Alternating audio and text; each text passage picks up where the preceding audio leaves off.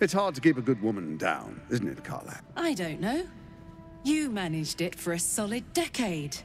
I never meant to harm you, dear. Merely to help you realize your vast potential. You sent me to the hells.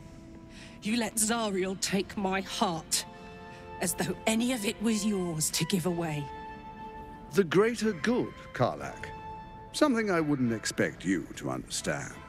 You feel no regret, do you? All right.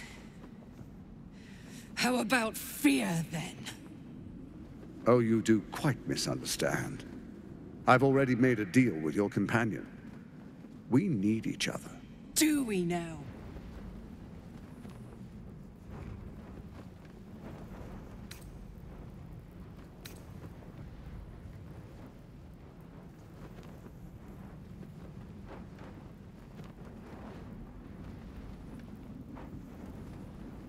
You ought to reconsider.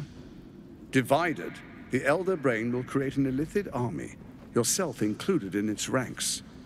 Together, we can tame it. I'm sorry you feel wronged by how things ended between us all those years ago. But now, we must look to the future. You make it sound like we were lovers. Or friends. But that wasn't it. I trusted you. I respected you. It was my job to protect you. And that's what I did. I was so young. I didn't recognize evil when I saw it. When you turned on me, I was too dumbstruck to realize what was happening. No way he'd hurt me, I thought. He betrayed me for reasons I still don't quite understand. But I suppose evil has no real cause. It just is. Until it isn't. You utter brat. You're going to burn this place down. Good.